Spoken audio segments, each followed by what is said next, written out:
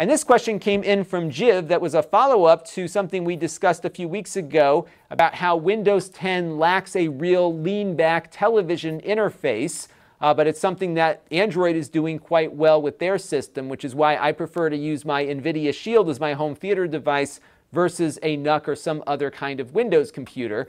And one thing that Jiv suggested was maybe taking another look at SteamOS. We looked at it a while ago when we got in that Alienware Steam machine, but we really haven't come back to explore it since. And my big complaint back then was a lack of compatibility. But as it turns out, Steam has been working on integrating Windows compatibility with their Linux client and are also baking that in now to the SteamOS environment as well, which is also running on Linux. So I think it might be something we explore again.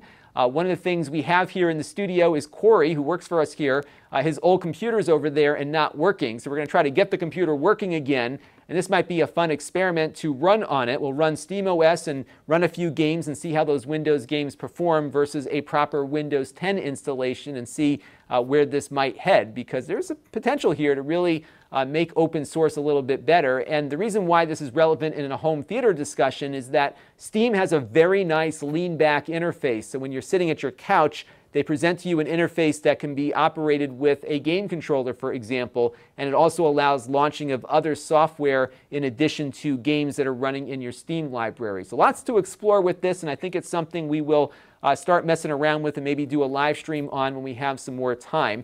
If you want more information about how they are running Linux games on Windows games on Linux, you can go to the link that you see here on screen to get more information about their use of Proton to make it all happen. So we're going to be exploring that. And our Q&A for you is whether or not you're doing this on your SteamOS installation or on Linux. I would love to get some feedback as to how it's working so far so we know what to expect when we get it operating on that computer over there. So let us know down in the comments below, and we'll start doing some experiments and maybe have something to show you in the next couple of weeks. This channel is brought to you by the Lon.TV supporters, including gold level supporters Chris Allegretta, the Four Guys with Quarters podcast,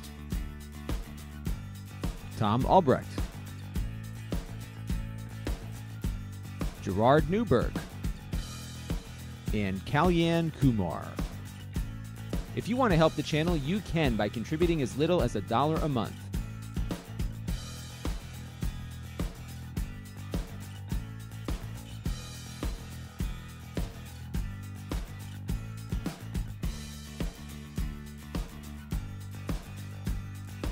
Head over to lon.tv/support to learn more.